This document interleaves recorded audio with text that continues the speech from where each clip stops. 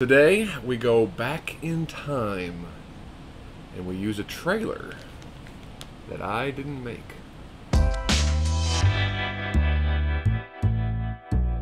A while back, my good friend Art Fowler, you guys probably know that name from both this channel as well as Small Jaws, he sent me a package. So he's got a fairly new company called Three Hands Custom Tackle. If I remember right, Art, I'm hoping that I do, Three Hands is hand poured, hand tied, and hand painted, because he does like cranks and stuff. He does some awesome work, and he reached out because we talk often and said, hey, I'd like to make you some stuff. What are you interested in? The one thing that I don't have are chunks. So I said, if you've got any of those, I'd love to have some. You can send my way, and he did. Let me show you rather some of my Three Hands Custom Tackle goodies, and then we're going to use one of these in today's build. These are from Bass Tackle. This is a 3.5 inch black and blue. He also asked me what colors I wanted, and when it comes to like day in, day out fishing, I'm sorry, I'm old school. Like black, blue, green pumpkin, maybe some brown with some flare or something like that. Maybe I'm boring when it comes to fishing day in, day out, but that's what I like. Art's the guy that turned me on to mint chocolate or mint brown from Lureworks, and he made me some of those. He also likes to put a tiny little bit of purple in his, which really makes it look nice. And then some green pumpkin with blue flake. Same style. This is the 2 inch mini chunk, perfect for finesse jigs. Here's the same one in green pumpkin with blue, and that same mint brown. He also has some BTS chunks in here. These are very interesting. This is the 2.25 BTS Craw trailer ditch craw. Green pumpkin blue, black and blue as well. He has also sent me that same mint brown in the same thing, which we're going to use today. Lastly, he has also sent me a pretty special bait. This one is from Israel. So these are green pumpkin with red claws, and this is the, I don't know if they have a specific name, it's just the Print-A-Lure Craw. When it comes to a profile craw, I mean, right? That's about as realistic as it gets. Thin profile, right?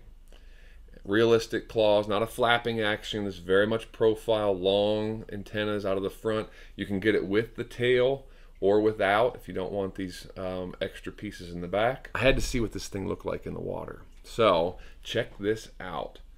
So I put it on a pretty simple little shaky head that I had painted with copper mine and popped it down in there, and man, check out the action. I mean, if that doesn't look like a real craw floating around, I would pop it, pop, pop, like it's fleeing away from a predator. Oh my lands, just looks incredibly realistic when it stands up straight, especially on a stand-up shaky head. I mean, looks like it's totally in defensive position and ready to be chomped by a big, nasty bass. So, thank you, Art. These will go to great use, and if you guys are in the market for some chunks or some of these sweet Print-A-Lure craws, be sure to get a hold of Art. Just drop a comment down in the comments, and I'm sure he will see it there and get a hold of you. So as I said, this is the little dude that we are going to be using today. How are we going to use it though?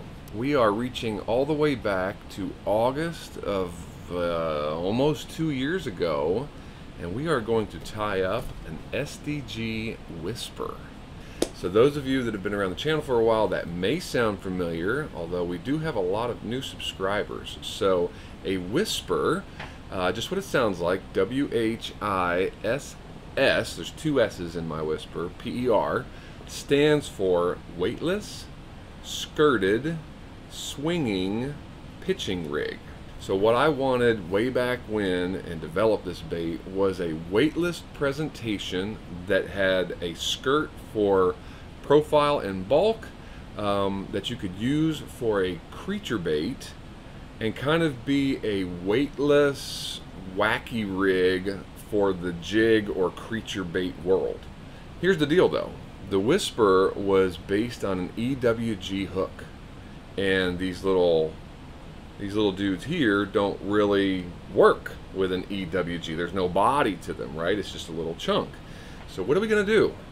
Well, let's turn our attention to the vise, and I'll show you what I have in mind. So here we go. In the vise, this is a Mustad short shank stinger hook for spinner baits and such.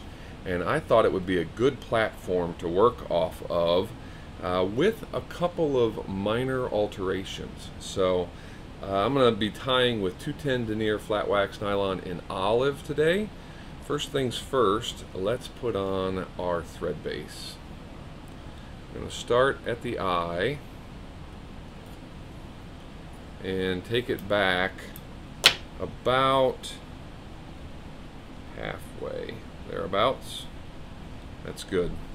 So the first thing we're going to need in this build is a wire weed guard, or not weed guard, a wire bait keeper. It'll help keep that chunk up onto the hook in our application. Tie that guy in right on the shank. I go behind it and then in front.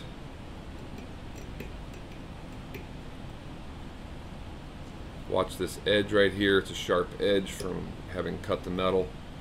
And then put a couple of whip finishes just to secure it in place. And now we'll carefully move our thread past that spot there and all the way up, and then spin it. So before we keep going, I'm going to grab some Loon water-based head cement and just hit those threads right around the bait keeper just to make sure it stays intact. So the EWGs that usually go with the WhiSSPeR, those by default are weedless. This one obviously is not, but I'd still like it to be as weedless as possible. So I've got a standard wire weed guard here. I just bent the end into an L. We're actually going to tie this on and then bend it back so we get a little bit of weed protection. Beforehand though, I'm going to put just a tiniest little drop of super glue right on those threads. Don't need much. There we go.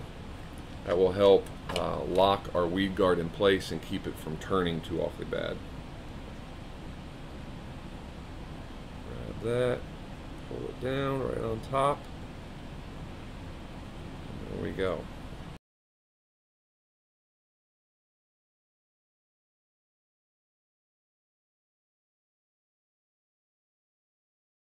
So let's bend our weed guard back. We don't need the full length. As you can see, it's way too long. So as a general rule, I take a weed guard, a wire weed guard, just past the barb. So, hold on. Got him. Needed some angle cutters here. Let me take these. Cut that just off the edge, or off the tip, and there we go. So now our hook is ready to go. We can pop it out of the vise and attach it to our fish shank. Just put the eye right into this big section. And here we go. We are all set. So our wire form, or our fish shank rather, is in the front here. We're going to tie our skirt onto this.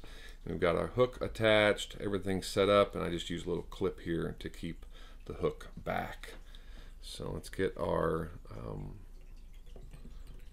thread base down. We're going to close that gap.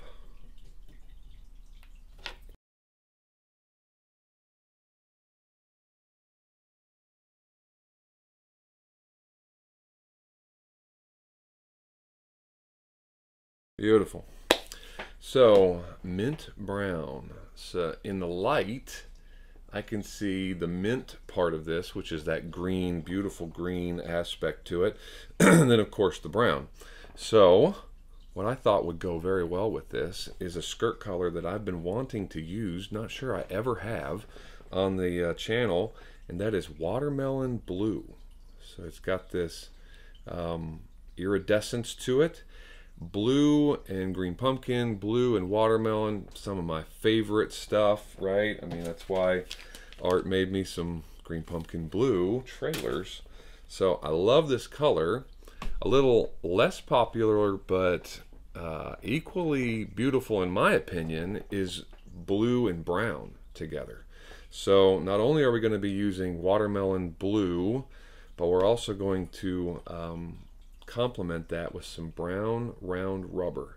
Round rubber on these works especially well because it really fills out and it encourages that skirt to poof, either when you're not moving it on the bottom, or even as it flows down into the water column. That round rubber really makes a big profile. First things first though, we got to get our watermelon blue on. And if you guys can't tell, my air conditioner finally turned off, so maybe you can hear me a little bit better. I don't really have to worry too much about measuring this out because we're going to end up cutting the skirt to fit this this chunk, right? There's not as much soft plastic hanging off the back. The stinger hook here is a lot smaller than a typical EWG, so as long as it's in the ballpark, we'll be fine. And now the round rubber.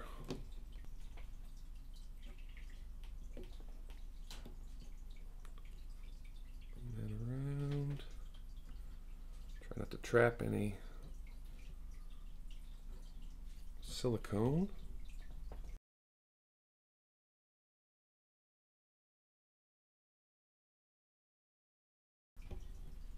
That is that.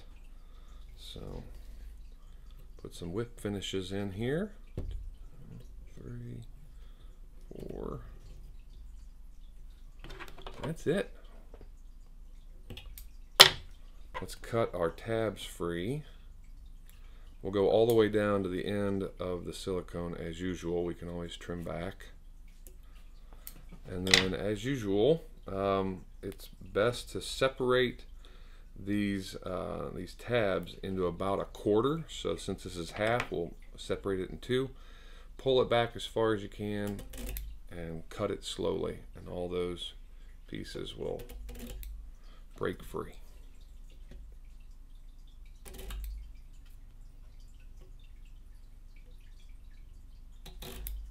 Oh, I forgot a step. It's all right. We'll pull these front ones, put a little clip on here.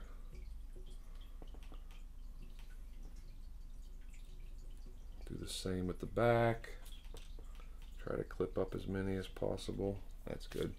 We need some water-based head cement on our threads to make sure that they don't pull out. There we go. So now we can separate, and I'll unclip this guy, flip it over, and there it is. Weightless, free swinging, skirted creature bait rig, pitching rig, only today we're going to put this little dude right on the bottom of it. Now obviously the skirt is still too long. We need to cut that down, but check that out. And then if you want to see the business end of it, there it is. So our little keeper is holding on to that chunk nice. We've got our weed guard, and it's a perfect fit for the stinger hook. So all that is left to do now is trimming this skirt. I'm going to take it to just below the nose, so most of these claws are exposed. Once I do that, then I will get you some close-up shots and we'll go back over to the test tank and show you how this can swim. Hey there, buddy, are you doing all right? I'm doing great, as a matter of fact. I'm on the road. Yeah, yeah, yeah. The bad days are gone, and now I'm on the road. The weather is clear. So I've been experimenting lately with different ways to rig this WhiSSPeR. We've done Weightless, which is how and why it was originally created, right? That weightless presentation. I also have a video where I fished it as a Carolina rig, and it worked really well there. But what I hadn't done until recently is actually just put it on a classic, simple Texas rig. So that's what I'm going to show you in the tank. Unpegged Texas rig, although you could peg it if you wanted to as well.